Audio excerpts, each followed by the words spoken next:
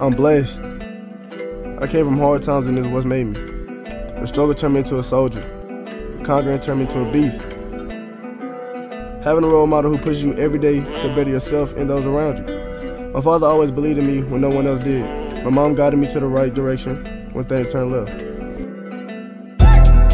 Everything I do is for a purpose. The way I walk, the way I talk, and the way I humble myself. People don't see what's going on behind these closed doors. They don't see or know the real me, but I promise you they will soon. Commit to the Lord whatever you do, and your plans will succeed. Hey, for the next 4 years, I will continue and stay home, baby.